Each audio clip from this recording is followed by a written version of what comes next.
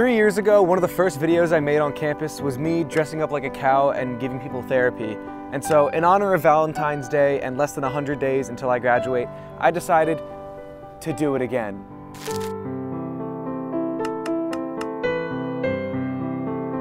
When I arrived on site, there was already a line forming, which was pretty cool. Money's gonna start rolling in any second now, I'm sure. The first guy I talked to talks about how he hits on his RA. Is that your RA? He's my baby boo. You're hitting on your RA? I think my biggest problem with you is that you're always in my room. I think you guys need to find what time you value in each other the most and focus on that. I'm free after 2.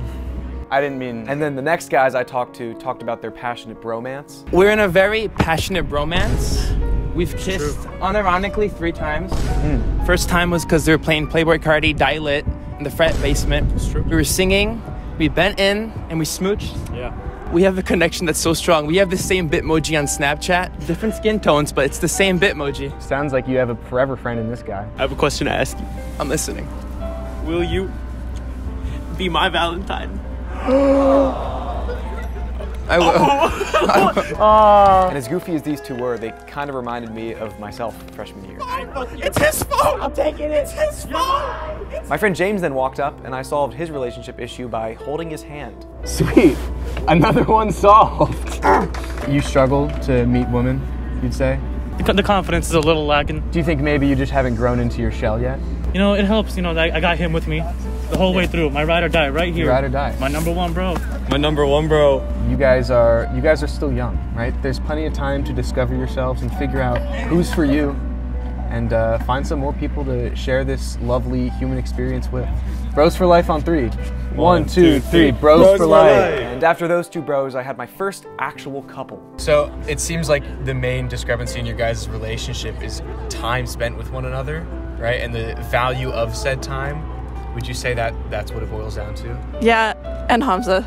And Hamza. Yeah. So there's an individual that's causing a rift in your two's relationship. She doesn't like when I play Beyblades with Hamza. Oh. She's a bit skeptical about it. So what should we do about that?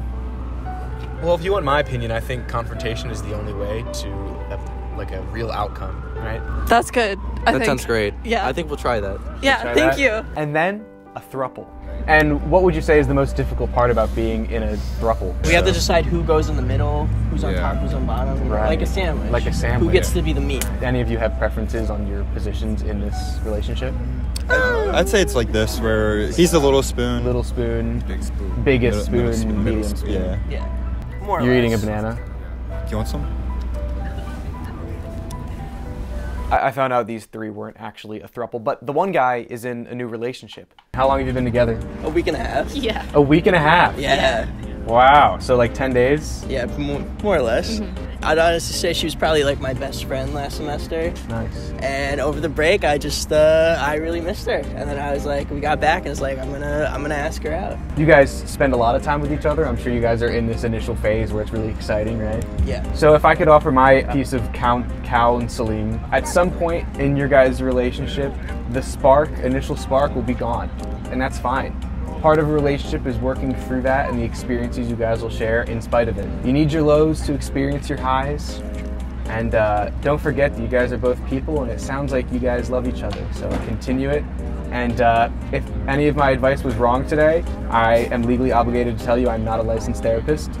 So what do you guys appreciate most about each other? Could you guys both give each other a compliment? I really appreciate her thoughtfulness and just like her passion about life in general, just like the ability to think about everything deeply and give like the best advice to someone and truly like be such a great listening ear for everyone. And I really appreciate that. I'm the best.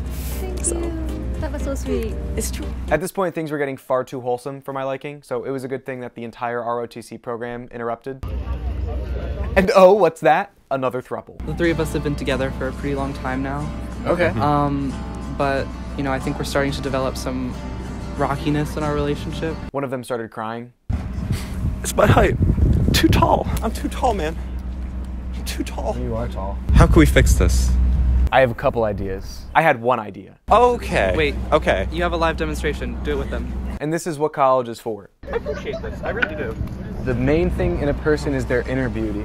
It's true. So even though it might be hard to look at him because he's freakishly tall, You have to look at what's on the inside, and that's a beautiful, lovely young chap who's destined for greatness. Thank you so much, Therapy Cow. Thank you, Therapy Cow. Therapy Cow. Love wins. The next group I talked to started off by getting deep about their personal lives. I have commitment issues. Man whore. Yeah, I listen to Lil Peep. What do you love about him? I need a few minutes to think about that one. Okay, we'll come back to it. We did not come back to it. What do you love about her? Honestly, nothing. Okay. I have a good exercise. How about you guys stare in each other's eyes for 30 seconds? Don't say a word and just look at each other. Is the time up? Nope. Are you serious right now? Walking red flags, like you guys are meant for each other. Yeah, look, we have like matching AirPods. Yeah, I was gonna say, you guys have the matching like douchebag air. Yeah, you guys have it all. Yeah.